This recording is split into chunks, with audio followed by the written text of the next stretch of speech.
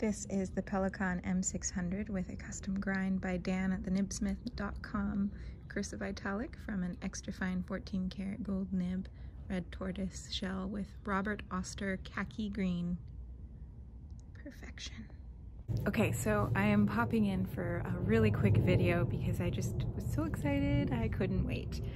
Now I'm going to be doing a collaboration video with Andrew from Pen Friends. I'll post a link down below to his channel.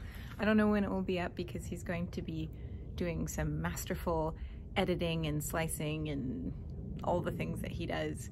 That sounds really complicated to me, but he'll do it very well. And so that will be posted at some point, probably this month, but it will be about this pen that has just arrived. And this is a pen that I've been waiting for a very long time.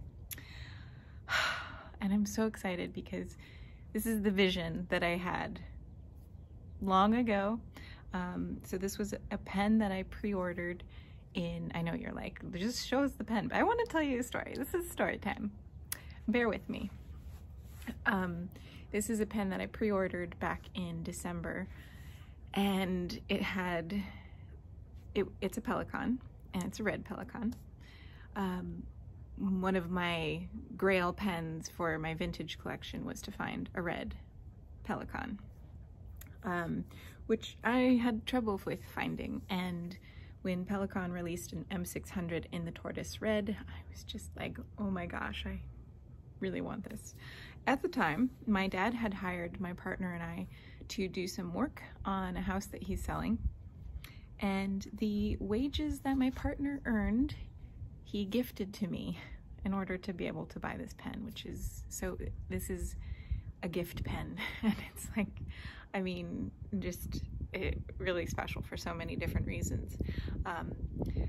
When I bought this pen, I also bought a Chic Sparrow journal cover in the pocket size because I had envisioned them being together. This is from the Outlander collection. It is the Fergus, I believe. It's been a while. And so here they are. This makes me so happy. This is just what I imagined. So I have been in a B6 size stylogy for the whole year now, and not very far into my second stylogy of 2021. And when this arrived, I was like, that's it. I have to go back to a pocket, which is, yeah, I just have to. And so I did.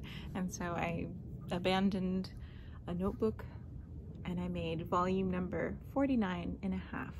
So this is actually a new collage that I made, and I actually have a video already uploaded and edited. It will be posting this Friday, so of how this was created.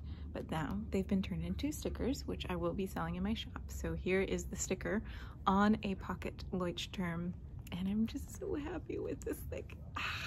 I haven't done anything in this journal. I've been too excited to have this. Everything looks so beautiful. Like that is, I'm just, yeah, over the moon. So I'm not going to talk any more about this pen just because I will be in the collaborative video. Again, check out his channel if you're interested in fountain pens and art. And yeah, thanks for watching. Bye. And a very special thank you to my partner for supporting me and helping me bring home this beautiful dream pen into my life. I can't wait to write pages and pages.